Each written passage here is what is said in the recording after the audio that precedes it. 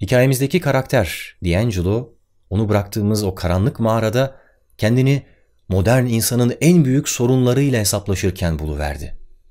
Katillerden değil de kurbanlardan nefret ettiğini fark etti. Çok ağır bir yük bu. Biz hangi ara güçlülerin haklı olduğuna inanmaya başladık?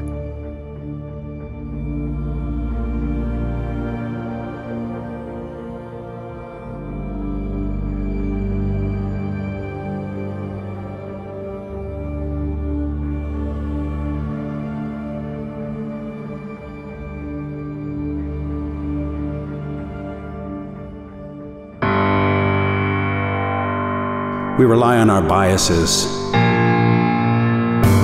to help us sort through the problems of everyday life. They save us from wasting time, but they also can get in the way of our conscience. People always jump to conclusions about people or things that they don't understand. It's just the way things are. They see the world in their own image, and they shun anything that threatens that mirage. And that's why prejudices exist.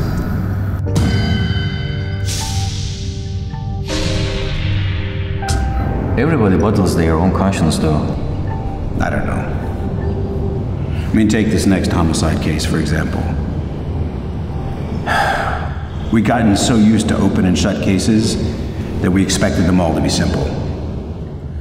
Instead of using our minds to think, we relied on our biases to set the parameters for how we dealt with the case. But we must correct that flaws, right? There isn't another option. I mean, these prejudices, they divide us, they destroy our humanity. Well, I don't know about that. But I almost lost my job because of it. It was 2 years ago. We had security footage of another homicide. He was arguing with someone who was just outside the video frame. It was clear that it was an unplanned action. The homicide, I mean. He was shot after arguing with his killer. It was late at night and there was no one around. No one saw the killer. The man died in front of the security cam. A patrolman found the man on the street, called an ambulance. But by the time it got there, it was too late. Okay, but how did you almost lose your job, though?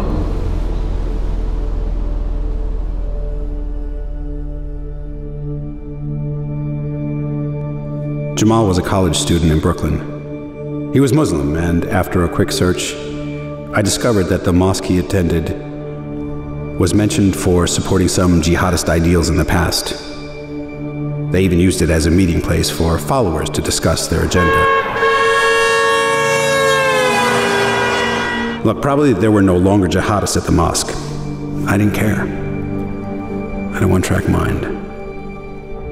I chalked it up to an inside job, you know, Jamal being killed by his own peers.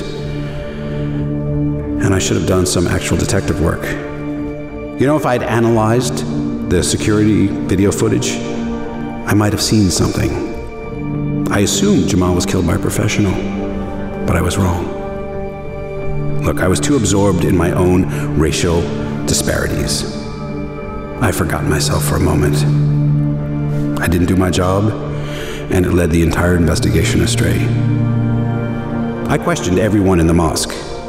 I questioned Jamal's friends, his family, his co-workers, everyone he knew.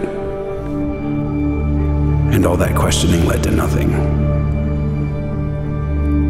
And while you may think it's okay for a detective to question his family and friends, I actually had the gall to accuse them of terrorism.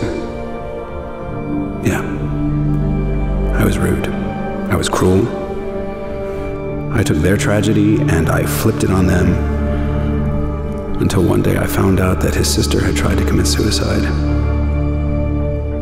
Yeah, she was being harassed at her school by her friends, and I was part of that. That family just lost their son. And because of our combined ignorance and maliciousness, they almost lost another child.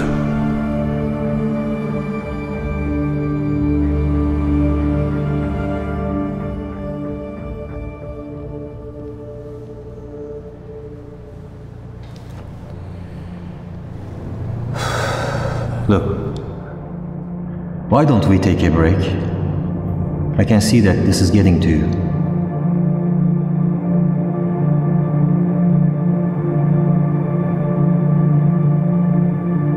Aren't you Muslim? Yeah, I am. Well, the homeless old guy, right? Oldest. And then the vice president of sanitation, strongest. The transgender, emotion. What's that emotion? Oh, the murder took place in front of the club, emotion. What about Jamal's murder? The police commissioner and the deputy mayor were at the hospital. They were apologizing profusely to Jamal's family for my behavior. Chief Sapolsky was extremely upset with me because once again, the killer had turned herself in. So you took care of everything, right? I mean, You don't listen, do you? Let me tell you something. Those little antics of yours have put us in a very tenuous situation. Those people out there are decent, hard-working, tax-paying citizens. And if they decide to sue us, this department, this whole city will lose massive amounts of money, and you can kiss your retirement goodbye. So what I need you to do is go out there, get on your knees and beg if you have to. Become a Muslim for God's sakes, but don't let them sue us. All right? Can you do that?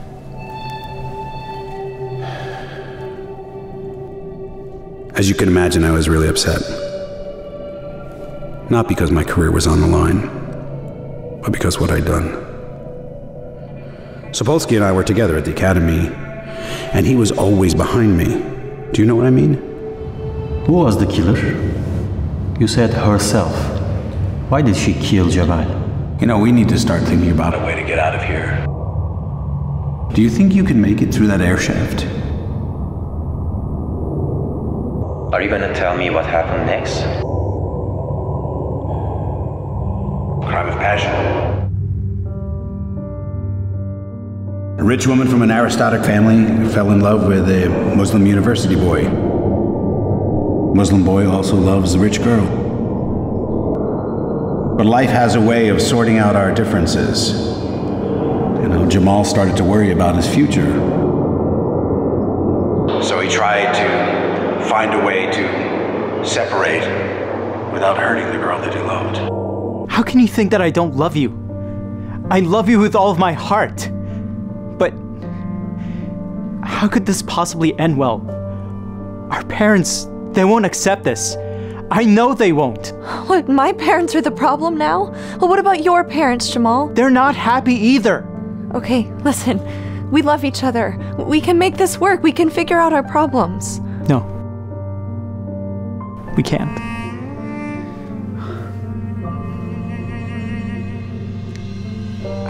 I'm sorry.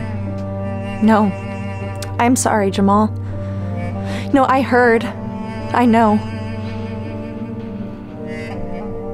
How could you? Dawn. Dawn, put the gun down. Dawn, stop! Ah! Ah!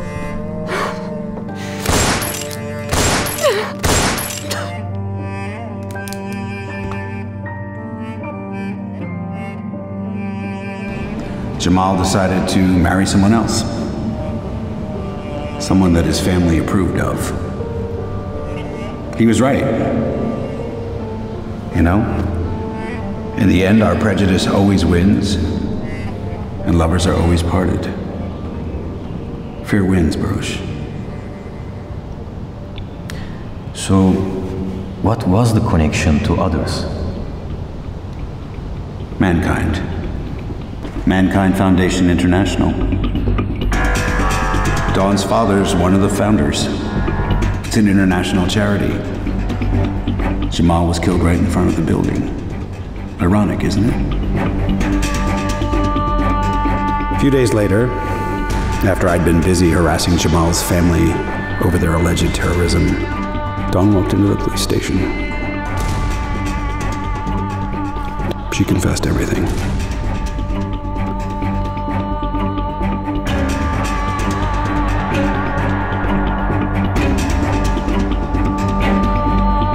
Put the gun down! Put it down! Down!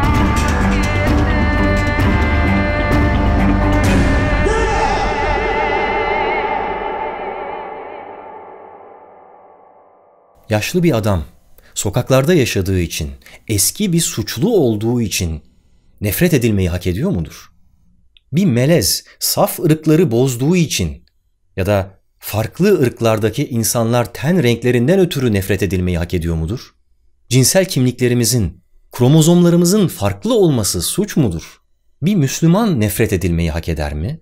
Ya da bir Hristiyan, sadece bir dine mensup olduğu için. Bu saydıklarım insanları kötü yapan şeyler midir? Kime göre? Neye göre? Niçin? D'Angelo cinayetleri çözmek için çaba sarf ettikçe, kafa yordukça, bunlar üzerinde düşündükçe kendi ruhunun karanlık taraflarını keşfetmişti. Hak etmediği halde insanlardan nefret etmek. Hatta hak etse bile bir insandan nefret etmenin o insanı öldürmeye eşdeğer olduğunu düşünmeye başlamıştı. İnsan nefret edilmeyi hak etmeyecek kadar zayıf bir varlıktı belki de. Çünkü gözümüzü bile kırpmadan insanlardan nefret ediyoruz. Haklarında çok az şey bildiğimiz halde onları yargılayıp infaz ediyoruz. Bu durumda asıl suç mahalli kendi ruhumuz olmaz mı?